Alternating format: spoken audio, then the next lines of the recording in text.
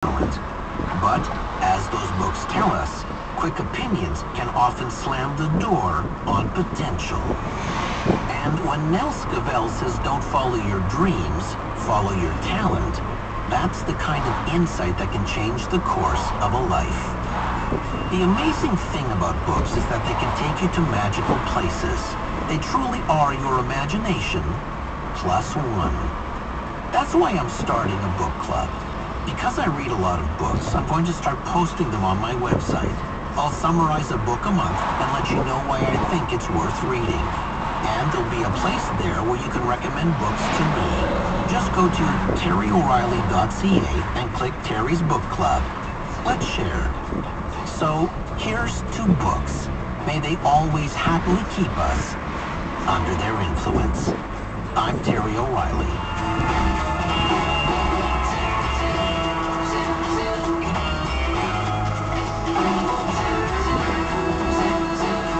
This episode was recorded in the Terrestream Mobile Recording Studio. Producer Debbie O'Reilly. Sound engineer Keith Oman. Theme music by Ari Posner and Ian Lefevre. Digital content producer Sydney O'Reilly. If you like this episode, you might also enjoy Bookmarks episodes from past seasons. You'll find them free in our archives wherever you download your podcasts. See you next week. Under the influence. The crowd is just on its feet here. This is CBC Radio 1, 99.1 FM in Toronto.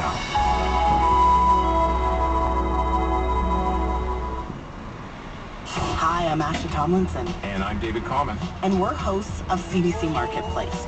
We're award-winning investigative journalists that want to help you avoid clever scams, unsafe products, and sketchy services. Our TV show has been Canada's top investigative consumer watchdog for more than 50 years. But this is our first podcast. CBC Marketplace podcast is available now on the CBC Listen app or wherever you get your podcasts. I'm Amanda Pfeffer. Coming up on Ontario Today, why new mandatory screening for readers won't be mandatory this year. Parents expect that students will be screened as early as possible to identify potential issues. What happens when reading problems are not caught early? Next.